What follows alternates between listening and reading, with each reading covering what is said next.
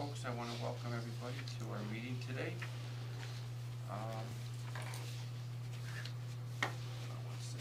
Our next meeting date will be March 26th. We know we have an audit and finance schedule and possibly other committees if it's warranted or if needed. At this point, I need a motion to approve the minutes of the January 22nd meeting. Luella first, second, Joe. Any questions? All in favor? Aye. Okay. We're going to go right into our Chief Executive Officer's report. Brian, I know you have different things to talk about regarding everything from legislative service, etc. Well, thank you, Mr. Chairman. As noted in my report, we've drawn down about almost $28 million of CARES Act. Our goal was to have all the CARES Act drawn down by the end of the fiscal year. That might be a challenge now, which is not an issue or a problem. It would just, there is no deadline or time frame on that, so we could use it in next fiscal year as well. As of the writing of this memo last week, we had 21 employees out. I believe now we're down to 18, primarily bus operators. And some of those, I would have to say 8 to 10 of those have been out since day one and have largely taken themselves out of work, due to health conditions, underlying health concern about the virus. People Moving People Transportation Coalition, Chris and I met virtually with them on February 11th. This is a group of advocates for public transportation. I thought it was a great conversation that revolved largely on I-81 and the impact that's going to have on transit and BRT, Bus Rapid Transit. They wanted to know some more information about that and where we stood and what's being done. When is the actual, is there a date in mind of when shovel's in the ground for this project? For I-81? Yeah. Supposed to be in 2022. I think because of the pandemic and their inability to hold the number of hearings they needed to hold and get final documents out, that might be pushed off now to 2023. And keeping in mind too that the first probably 2 years of this project will have nothing to do with the actual viaduct itself, 81. It'll be more focused on building additional on and off ramps off of 690, widening 481 wherever it's 2 lanes out to 3 lanes to handle the additional traffic that'll be pushed once 81 is no longer able to use. So that's like the first 2 years of that project is going to be doing the build-up work, so that once they tear 81 down, the infrastructure's there to handle that traffic overflow. And that we service, we're in that loop of construction. Yeah, our service planning team has looked at it. It's not going to have a huge impact on our day-to-day service. Where it may have an impact is we've requested that the DOT put money in the budget for this project to include additional parking rides, because it is going to disrupt a number of parking lots in downtown. So there'll be less parking spaces for people to drive into work. So they're considering adding suburban parking rides so that we can just run shuttle service downtown to the parking ride downtown, just going back and forth. Interesting. I joined my counterparts throughout the state, the other CEOs of the authorities along the thruway. February 12th, Assemblyman Magnarelli, as you know, is the chairman of the New York State Transportation Committee on the Assembly side. He joined us virtually for a discussion regarding STOA and bringing that back to at least to the enacted budget for 2021, which, as I shared earlier, will amount to about a 10% cut so far. So we were asking for that 10% to be restored, plus an additional 10%.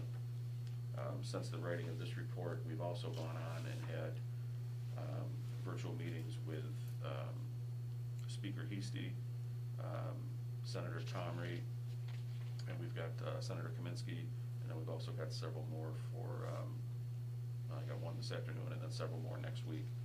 Again, the ask is the same thing, that we're looking for a 50% increase in STOA over 5 years. So we would ask that, we're asking that it's restored to the 2021 level plus 10%. They've all been very receptive. The initial executive budget has our STOA budgeted at a 10%, almost 10% decrease for 2022, and that's what's in the budget that has been presented to you. There's a lot of questions still out there based on the federal appropriation to the states. There is. Today, the House is supposed to, U.S. Congress is supposed to vote on the $1.9 trillion stimulus bill, which includes $350 billion for states and local governments. The number we've heard is that of that $350 billion, New York State would receive 12. That will have a considerable impact on STOA funding and whether or not it's restored to the levels we're looking for.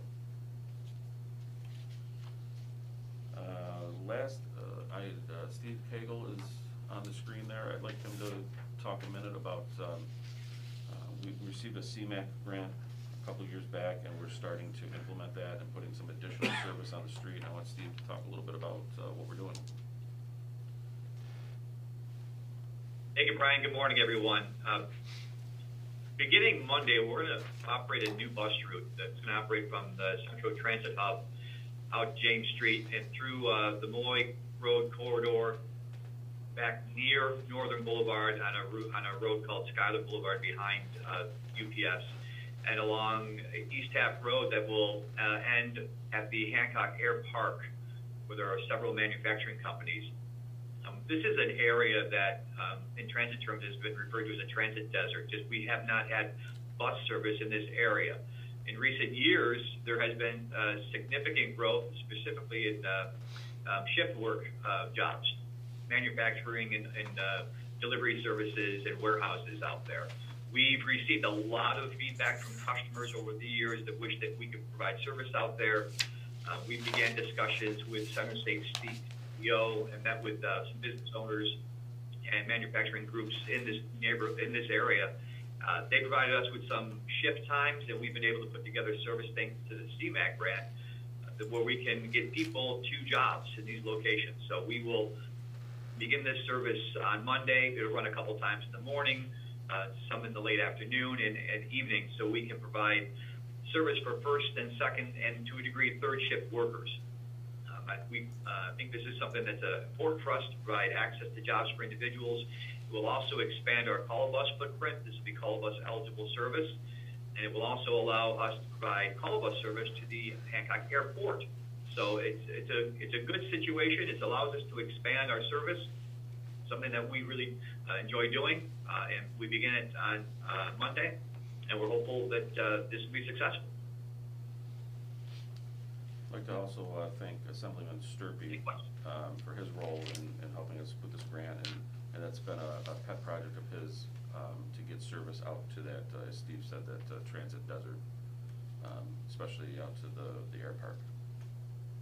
What about the new warehouse that's being built? What's the status of that and service, et cetera? The status of it is it's still under construction. It's an impressive site. If you haven't had an opportunity to drive by it, I suggest you do that. It's just an absolutely massive structure. Trammell Crow, who was the engineers on the project, began working with us very early on in the process, which was a refreshing note. Quite typically, a lot of projects are built and then they contact us and say, "Can you give us service?" So we started right at the start to ensure that we have service along Morgan Road, which we already did. We worked with them in the parking lot design and pull off so that we can get buses either to the curb or in the parking lot to deliver workers, and we will have several routes going out that way every day. It's kind of interesting when you see that type of growth. Now, with the Cree, that massive construction going on in SUNY Poly's backyard, if they need it, that wouldn't be. Have they reached out at all? They have not. Because that's like right behind the campus, so I know we have services up there, so hopefully it wouldn't be a big issue. That's gonna be another hundreds and hundreds and hundreds of jobs, but chip manufacturer, so we'll see what happens. That's good for the area, right? That's all I have, Mr. Chairman. Okay, very good. Is the state group still working hard for advocacy right now, NIPTA?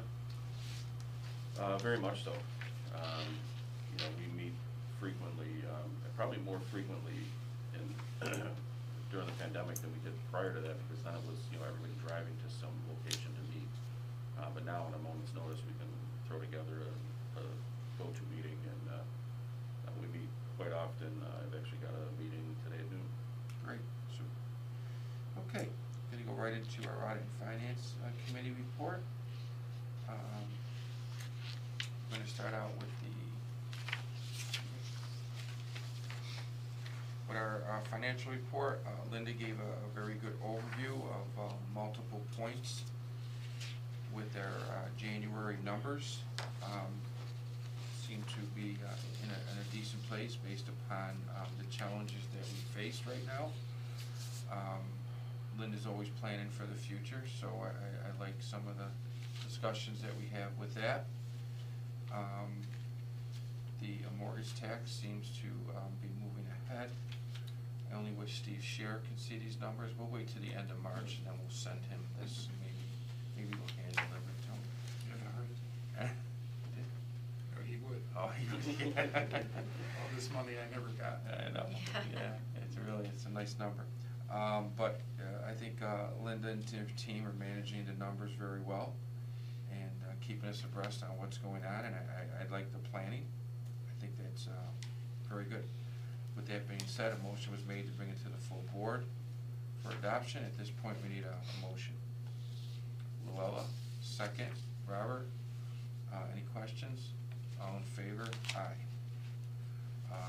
Caitlin also brought forth a contractual amendment to Lamar, and the original amount, Linda, correct me if I'm wrong, was around $775,000. We're bringing that down to $450,000. This is just a one-time amendment, what I believe, and at this point, a motion was made to bring this to the full board for approval, so I need a motion at this point. Luella, second. Robert, any questions? All in favor? Aye. Okay. Jackie brought us up to date on the UPSEU pension benefit increase. From what we understand by Jackie and Company, the fund is in a good place, and we're looking to increase from $67.86 to $68.67 for that fund, which is can well enough afford it, and that was clear when I asked the question. At this point, a motion was made to bring it to the full board. I will need a motion. Joe, second. Robert, all in favor? Aye. Okay. Resolutions. Linda brought forth adding M&T bank account for our health insurance reserve. We discussed this last month, the importance of allocating funds for a health insurance reserve. And once again, good planning. We are in a self-insured insurance world here. Health insurance sometimes, well, we never know, we hope we don't see them, but catastrophic claims sometimes does put a burden on the original allocation in the budget, so it's nice to have that reserve. Hopefully we never need it. And this is basically just cleaning up what we talked about last month. So resolution 3B, authorization to add M&T bank account. A motion was made to bring it to the board for approval. At this point, I need a motion. Robert, second. Luella, any questions? All in favor? Aye.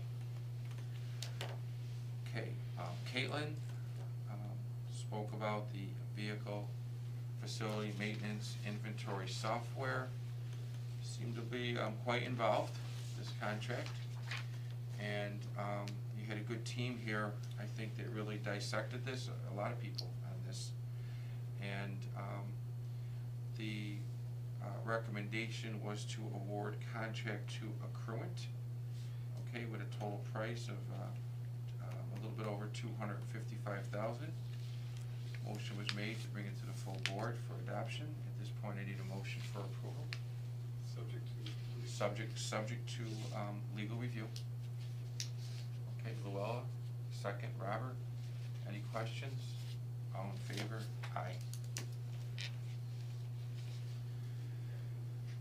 Caitlin also brought forth Resolution 3D, resolution to authorize a public relations service contract.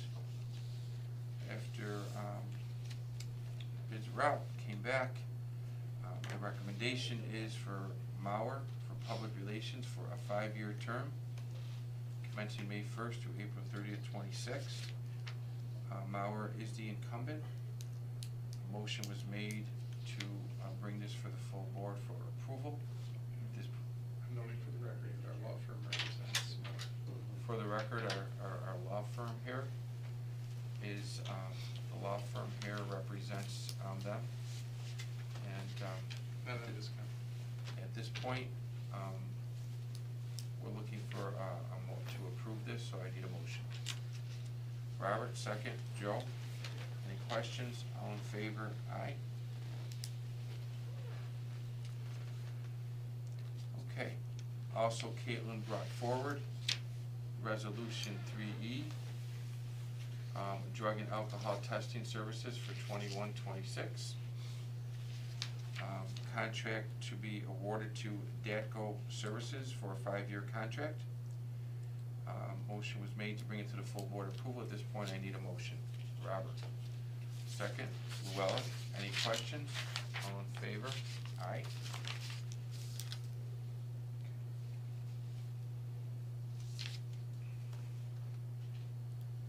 Caitlin also came forward.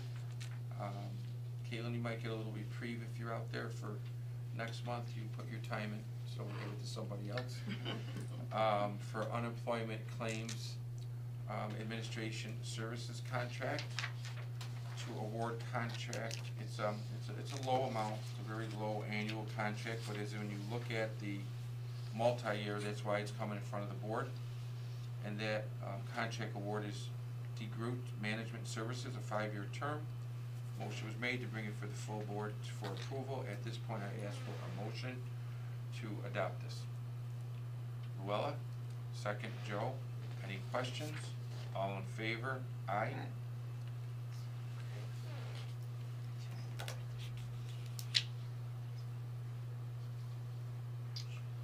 Okay, Tara and Steve worked pretty diligently on this Syracuse City School District Bus Tripper Service Contract Amendment.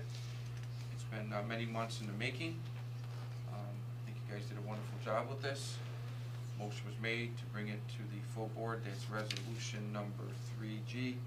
Motion was made to bring it to the full board for approval. I need a motion at this time. Robert, second. Joe, any questions? All in favor? Aye. Okay. At this point, I think this is probably one of the best part of the meeting, Brian. And it's a great honor. The next issue that we're going to talk about before we get back into our normal business, but I think this is important to all of us right now. So at this point, I'd like to introduce to the board a great individual and also his wife. Robert Salaski. Yes. Okay. And what is your name? Linda. Linda. Okay. Behind every great man is a great woman. That's what they say.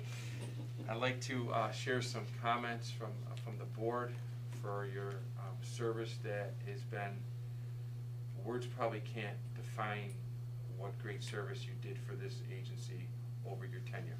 Thank you. He served the Syracuse community for 53 years. Bob started at the Syracuse Transit in December of 1967 in it's a big year for you, it was a big year for me, I was born that year, so we got two things in common. Good. And so we have a few people around here that weren't even thought of, so, but Bob, you and I will always be connected, because Always be connected. as you started your career, I started my life. Yes. So, that's That's great. kind of starting your career. You just didn't know it. Right, and we connected here, see, after Yes. 53 years. With the inception of the CNY RTA, Bob became a central employee working as a full-time bus operator until September of '09. So at that point, you only had 42 years. You know, what's 42 years? That's, you got a lot more gas in the tank at that point. Bob wasn't quite ready to say goodbye to Central back in '09, spending the next 11 years as a part-time bus driver. Yep. On December 31st, 2020, Bob parked his bus for the last time. And that's not easy. That's not easy, is it, Bob? No, it was a letdown. You know, I was kind of upset inside. my father-in-law was a bus operator in Utica, and I remember his last drive too. And he always said a lot goes through your mind on that last Yeah. run. Yep. Yeah. It was a great trip. Well, and so everybody here, you know, I think the staff, the management, your colleagues, your family, you know, this does not happen that often, and I think with the future generations, Bob, it ain't gonna happen. It's not gonna happen. So this is something that's. It's kind of sad. It is. Yeah. You know, and that's why you're a remarkable individual, because you gave your career to one place with loyal, honesty, integrity, and everything that goes with that. So please join me in congratulating Bob on his retirement, effective January 21, on his 53 years of dedication to the Syracuse community and our.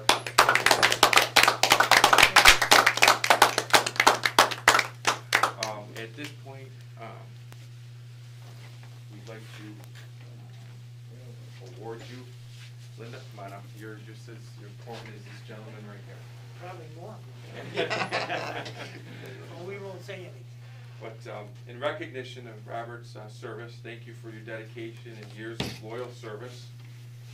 53 years from 1967 to 2021. Best wishes and congratulations on your retirement. God bless you, and this family loves you for everything you've done for us here.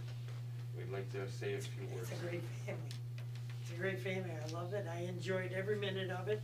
You know, it has its moments, but it's been great. It's been great. I love it here. Well, you're in our field here. I would say you're an icon. You're a Hall of Famer, and you know, like I said, God bless you, and we wish you the best. Thank you very much. Make sure you smile. Yes. Who can see it? Yeah. Here. Thank you very much.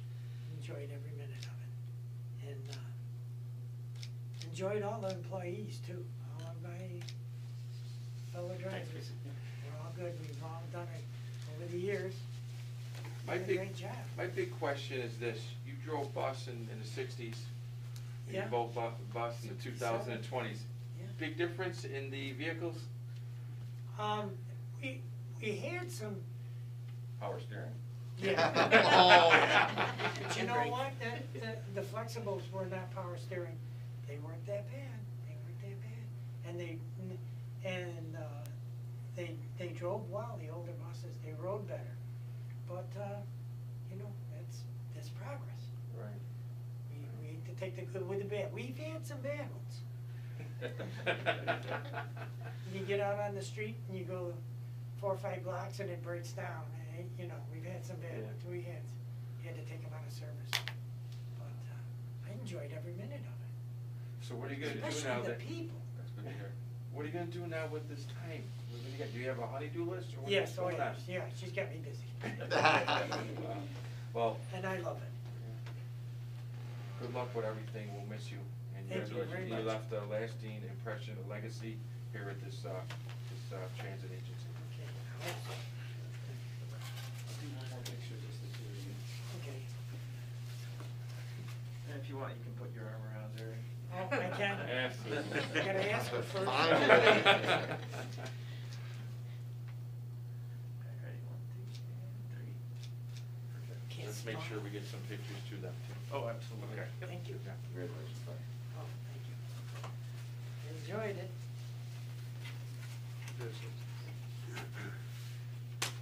Linda, keep them busy.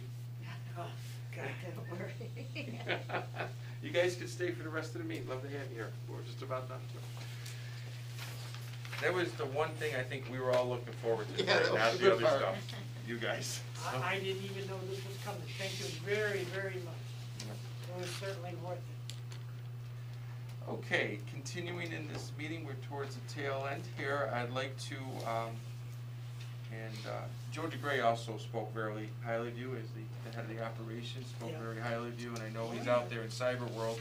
And Joe, before you report, would you like to just say a couple words out of for one of your operators here?